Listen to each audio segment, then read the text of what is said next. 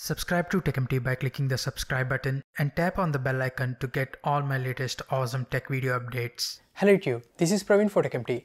In this video, we're going to see the procedure on how you can clear Safari web browsing history on an iPhone or iPad in few simple steps. If you haven't subscribed to this channel yet, please hit the red subscribe button down below and hit the bell icon to learn something new. So without any further ado, let's get started. First of all, you need to unlock your smartphone, then open Settings.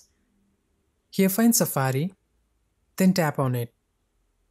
At the bottom, you will see an option to clear Safari web history and website data. Just tap on it and confirm it by tapping on Clear History and Data.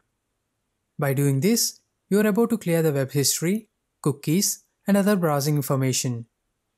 When you decide to clear Safari history and cookies, the same will also be cleared from the devices that are linked to the same iCloud account. In case if you need to block website cookies on Safari, just enable Block All Cookies from the same options panel.